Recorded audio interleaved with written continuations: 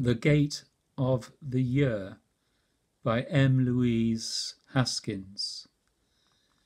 And I said to the man who stood at the gate of the year, "Give me a light, that I may tread safely into the unknown."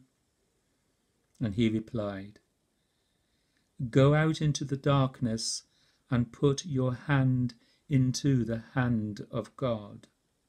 Then shall be to you better than light, and safer than a known way."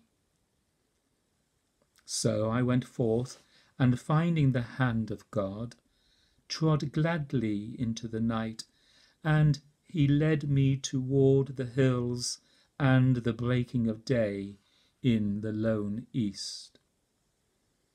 So, heart, be still.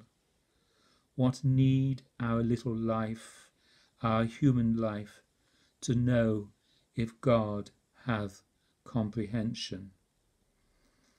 In all the dizzy strife of things both high and low, God hideth his intention.